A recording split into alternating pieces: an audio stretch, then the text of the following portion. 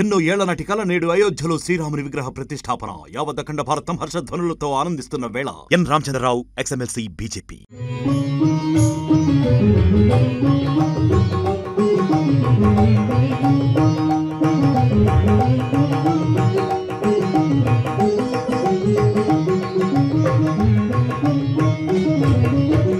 ప్రస్తుత రోజుల్లో యువత వెస్ట్రన్ సంగీతానికి మొగ్గు చూపిస్తున్న నేపథ్యంలో భారత సంస్కృతి పట్ల కొంతమంది విద్యార్థులు అయితే ఆసక్తి చూపిస్తున్నారు. ఏ విధంగా అంటే అన్నమయ్య సంకీర్తనలు కూడా ఎవరికాళ్ళు ఎనానమస్గా వాళ్ళు ఇంట్రెస్ట్గా నేర్చుకోవడానికి ప్రయత్నిస్తారు. అయితే ఈ అంతటికీ మూల కారణం సుజనీ గారు మన భారతదేశంలోనే కాకుండా దేశ విదేశాల్లో కూడా స్టూడెంట్స్కి ఆన్లైన్లో నేర్పించడం అనేది ఇక్కడ విశేషం. అయితే మనతో పాటు ఈ అన్నమయ్య సంకీర్తనలు నేర్పిస్తున్న సుజనీ గారు ఉన్నారు. సుజనీ గారిని అడిగి తెలుసుకుందాం. మేడం నమస్తే. మేడం నమస్తే అండి. ఆర్టీవీ ప్రేక్షకులకి నమస్సుమాంజలు. నా పేరు సుజని. నేను అన్నమయ్య సంకీర్తనలో నేర్పిస్తాను శిష్యులందరికీను. సో మేడం ఇప్పుడున్న వెస్ట్రన్ కల్చర్కు మొగ్గు చూపిస్తున్న ఈ తరుణంలో ఈ అన్నమయ్య సంకీర్తనలు అందులో దేశ విదేశాల నుంచి ఎక్కడో ఆన్లైన్లో నేర్చుకోవడం అనేది చాలా గొప్ప విషయం. ఏమంటారు మీరు? ఏమంటారు? అవునండి. ఈ వెస్ట్రన్ కల్చర్కి అలవాటైపోయిన ఈ తరుణంలో అంటే చాలా నేనేమంటానంటే చాలా యోగం ఉంటేనే ఇందులోకి వస్తారని నేను అనుకుంటున్నాను. సో ఈ వెస్ట్రన్ కల్చర్కి అలవాటైపోయి పిల్లలందరూ కూడాను దీని మీద కొంచెం ఈ మధ్యకాలంలో కొంచెం ఇంట్రెస్ట్ చూపిస్తున్నారు. సో వీళ్ళందరికీ నేర్పించడం కూడా నేను కొంచెం గర్వంగా ఫీల్ అవుతున్నాను. సుజనీ గారు, బేసిక్గా మీకు ఈ ఆలోచన ఎలా వచ్చింది? అసలు ఆన్లైన్లో నేర్పించాలి, ఎలాగైనా మన భారతీయ సంస్కృతిని పెంపొందించాలనే ఒక మంచి ఉద్దేశంతో అయితే మీరు ముందుకెళ్తున్నారు. ఎలా వచ్చింది మీ ఆలోచన? ఎలా వచ్చింది? అంటే యాక్చువల్గా నేను ఈ సింగింగ్ ప్రొఫెషన్లో నేను 20 years నుంచి ఉన్నానండి. నాకు గత ఒక 8 years నుంచి చాలామంది అడుగుతున్నారు. బట్ నేను నా ఇన్స్టిట్యూషన్ స్టార్ట్ చేసి 2 years అవుతుంది. చాలామంది అడిగారు అంతకుముందు కూడా స్టార్ట్ చేయమని. బట్ నేను ఒక 2 years నుంచి స్టార్ట్ చేశాను. నేను ఇంకా లర్నరే, నేను ఇంకా లర్నర్ అని చెప్పి నేను లేట్గా స్టార్ట్ చేశాను. బట్ నేను స్టార్ట్ చేసి 2 years అవుతుందండి. అన్నమయ్య సంగీత నా అకాడమీ స్టార్ట్ చేసి 2 years అవుతుంది. సుజనీ గారు, మీకు ఎంతమంది స్టూడెంట్స్ ఉన్నారు? ఏ దేశాల నుంచి ఉన్నారు? నాకు ఫ్లోరిడా నుంచి ఒక డాక్టర్స్ ఉన్నారండి. అండ్ యూరప్ నుంచి ఒక 2 ఉన్నారు. అంటే లోకల్లో ఉన్న వాళ్ళు కూడా అంతా ఆన్లైన్లోనే నేర్చుకుంటున్నారా? ఎలాగ ఏంటి మీ ప్రొసీజర్ ఏంటి అసలు? యాక్చువల్గా ముంబై నుంచి హైదరాబాద్, చెన్నై, మొత్తం విజయవాడ, ఈ లోకల్లో విజయనగరం నుంచి, శ్రీకాకుళం నుంచి, జామి నుంచి ఉన్నారు స్టూడెంట్స్ అందరూ. నాకు ఇక్కడ ఉన్న స్టూడెంట్స్ ఒక 35 అయితే యుఎస్ నుంచి ఒక 10 స్టూడెంట్స్ ఉన్నారు. సో వీళ్ళందరూ ఆన్లైన్ కాబట్టి ఇది సాధ్యం అవుతుంది. ఏదైనా ప్రోగ్రామ్స్ అయినప్పుడు వాళ్ళు ఇక్కడ ప్రాక్టీస్కి మేమందరం కలవడం, ప్రోగ్రామ్స్కి ప్రాక్టీస్ చేయడం జరుగుతుంది. మేడం, ఇప్పుడు టీవీ ఆన్ చేస్తే ఓటీటీ ప్లాట్ఫామ్స్, లేటెస్ట్ పాటలు, వెస్ట్రన్ మ్యూజిక్లోనే వచ్చిన నేపథ్యంలో ఈ చిన్న వయసు నుంచి పెద్ద వయసు వాళ్ళు అందరూ ఉన్నారు మీ స్టూడెంట్స్. వాళ్ళంతా వాళ్ళు నేర్చుకోవడం అనేది చాలా గొప్ప విషయం. ఏమంటారు మీరు? నేను యాక్చువల్గా 2 స్టార్ట్ చేశానండి ఇన్స్టిట్యూషన్. ఇక్కడ ఒక విషయం చెప్పాలి ఏంటంటే, నా జర్నీ మా గురువుగారైన కృష్ణమాచార్యులు ఆయన నా జర్నీ కృష్ణ సార్తో, కృష్ణ గారు మా గురువు గారు, మళ్ళీ నా జర్నీ నా శిష్యులు కూడా నా దగ్గర శిష్యరికం చేసింది కృష్ణ అనమాట. సో ఇది కూడాను మా గురువుగారి పేరు కృష్ణ గారే, నా ఫస్ట్ శిష్యుడి పేరు కూడా కృష్ణ. సో ఇలాగా. సుజనీ గారు, అసలు ఫ్యామిలీ నుంచి, మీ హస్బెండ్ దగ్గర నుంచి కానీ మీ పిల్లల దగ్గర నుంచి కానీ ఎలా సపోర్ట్? అంటే ఇది అంతమంది స్టూడెంట్స్ ఇవ్వాలంటే ఒక్కొక్కరికి ఒక్కొక్క టైం స్లాట్ ఇవ్వాలి. మీరు ఇంట్లో పని చేసుకొని మీ ఫ్యామిలీ దగ్గర నుంచి సపోర్ట్ ఎలా వస్తుంది? ఎస్, ఇక్కడ ఒక విషయం చెప్పాలండి. మా వారు చాలా సపోర్ట్ చేశారు. యాక్చువల్గా నేను చాలా స్ట్రగుల్స్ ఫేస్ చేశాను, చేయలేదని చెప్పట్లేదు. బట్ మా ఫ్యామిలీ అంటే నేను కొంచెం క్లాస్కి కూడాను నేను ఇన్ టైంకి వెళ్ళేదాన్ని. మా గురువుగారు ఒక మాట అనేవారు, సుజని గారు వస్తున్నారంటే మన వాల్ క్లాక్ సెట్ చేసుకోవచ్చు అని. నేను కొంచెం టైం సెన్స్ ఆయన్ని కూడా చాలా ఇబ్బంది పెట్టేదాన్ని. ఆయన షటిల్కి వెళ్ళేవారు, టైంకి రాకపోవడంతో ఆయన గాబరా పెట్టేసి నేను అక్కడ టైంకి క్లాస్కి ఉండాలి అని నన్ను క్లాస్కి దింపడం కానీ తీసుకురావడం కానీ నా ప్రోగ్రామ్స్ అప్పుడు కానీ నైట్స్ అయిపోయేవి. 11 o'clock ఈ విజయనగరం నుంచి అనకాపల్లి నుంచి రావడం, అప్పుడు నైట్ అయిపోవడం. సో అలా నన్ను పిక్ చేసుకోవడం ఇవన్నీ. సో నాకు మా హస్బెండ్ ఫుల్ సపోర్ట్ అండి. So I'm very glad. ప్రధానంగా ఇప్పుడు ఈ దీనికి సంబంధించి మీరు ఎన్నో ప్రోగ్రామ్స్ ఇచ్చుంటారు, ఎక్కడెక్కడ ఇచ్చారు, ఏ ప్రోగ్రామ్స్ ఇచ్చారు? ఎస్, మా గురువుగారి దగ్గర ఉన్నప్పుడు ఇంచుమించు అన్ని టెంపుల్స్లో చేశాను. బట్ మా గురువుగారి దగ్గర నుంచి బయటకు వచ్చిన తర్వాత విజయవాడ, సింహాచలం, కేరళ అనంత పద్మనాభ స్వామి టెంపుల్, శ్రీశైలం, కాశీ, ఇలాంటి అన్ని పెద్ద పెద్ద దేవస్థానంలో నాకు అంటే ఫస్ట్ నేను ఇండివిజువల్గా బయటకు వచ్చిన తర్వాత విజయదశమి రోజు కనకదుర్గ గుడిలో ప్రోగ్రామ్ ఇవ్వడం జరిగింది. అక్కడ ఈవో చూసి వాయిస్ బాగుంది, ఇలాంటి వాయిస్ కొంచెం బయటకు వెళ్ళాలని వేరే టెంపుల్ ఈవోకి నా నెంబర్ ఇచ్చి సో అలా ప్రోగ్రామ్స్ రావడం జరిగింది. సో ఈరోజు స్వామి దయ వల్ల ఆ ప్రోగ్రామ్స్లో కొంచెం బిజీగా ఉంటూ ఇలా క్లాసెస్ తీసుకుంటూ ఇలా హ్యాపీగా ఉన్నాను. మేడం, మీరు ఒక గురువు గారి దగ్గర శిష్యరికం చేసి మీ దగ్గర ఇంతమంది శిష్యులు ఫామ్ అయ్యి ఇంతమంది మీ శిష్యులు కూడా స్టేజ్ పెర్ఫార్మెన్స్ చేస్తుంటే మీకు ఎలా ఉంటుంది? మీ ఫీలింగ్ ఎలా ఉంటుంది? నాకు చాలా ప్రౌడ్గా ఉంటుంది. అదే నేను చెప్తున్నాను, నా ప్రోగ్రామ్ అయిన తర్వాత నేను దిగి వస్తుంటే నాకు చాలామంది అప్రిసియేషన్స్ ఇచ్చారు, కాంప్లిమెంట్స్ ఇచ్చారు.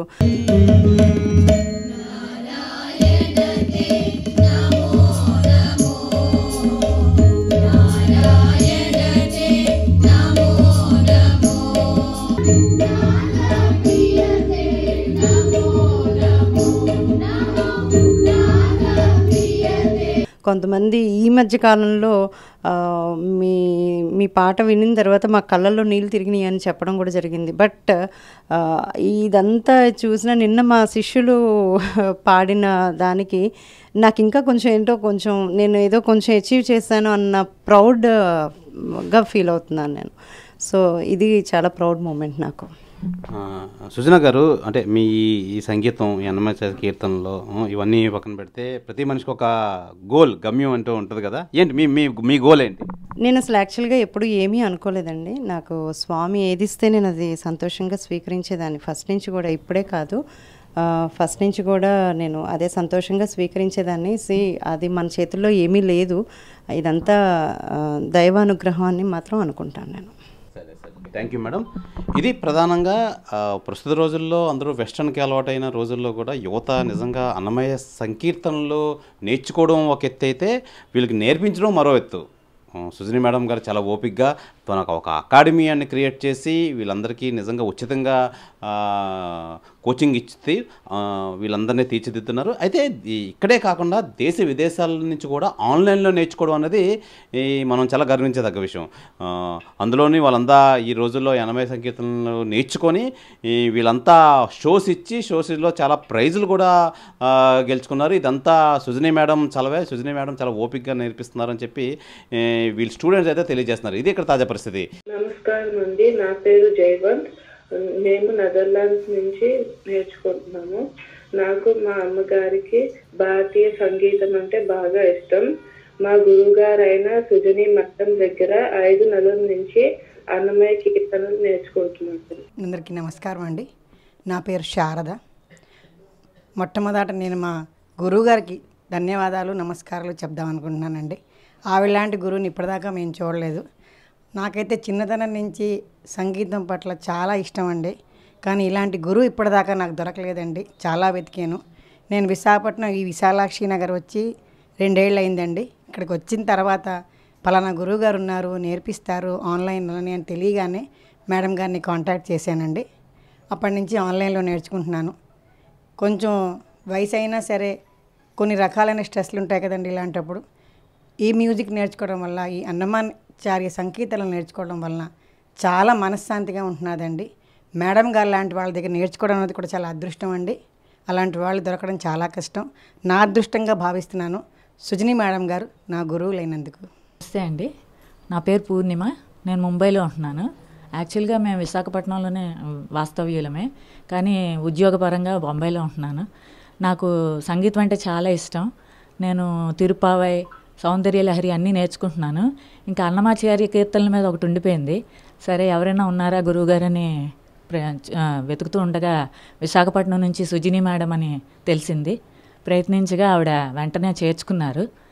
గత 2 సంవత్సరాల నుంచి నేను ఈ అకాడమీలో ఉన్నాను. ఆవిడ చాలా బిజీగా ఉంటారు. ప్రతి స్టేట్కి వెళ్ళి ప్రోగ్రామ్స్ ఇస్తూ ఉంటారు. కానీ క్లాసెస్ మాత్రం ఎప్పుడూ మాకు రెగ్యులర్గా జరుగుతూ ఉంటాయి.